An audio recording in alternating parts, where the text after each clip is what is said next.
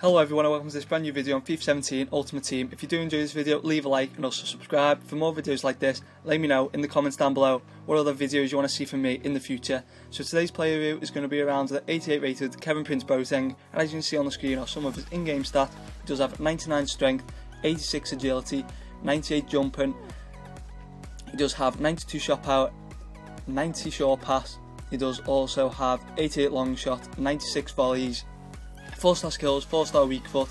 He is 6'1", and his specialities are distance shooting, strength, and his traits are injury prone, flair, and long shot taker. So in the games I did play 5 games, and he did get 7 goals and 1 assist. The first thing I did like about him was his strength. 99 strength was absolutely amazing. Easy, just shrugged off the defenders and got past them. Really enjoyed that. Another thing I did like about him was his shooting. His finishing was inconsistent sometimes, even though he did get 7 goals. His finishing in front of goal, one-on-ones with the keeper, was inconsistent. But it might have just been the way I was shooting with him.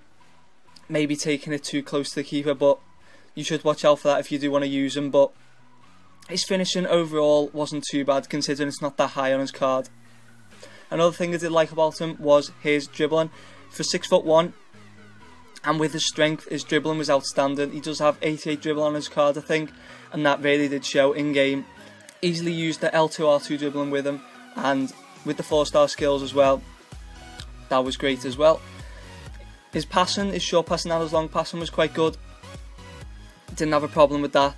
Probably recommend playing him as a cam. I wouldn't say he's fast enough for a striker unless you do play in a way where you don't need a fast striker. Another thing I didn't like about him was his stamina. His stamina did feel really low, and definitely recommend to watch out for that if you do use him. But as you can see on the pros, as you can see on the screen are his pros and his cons, and I do give him an 8.5 out of 10 for this player review. If you did enjoy, leave a like. Thanks for watching, and I'll see you all next time.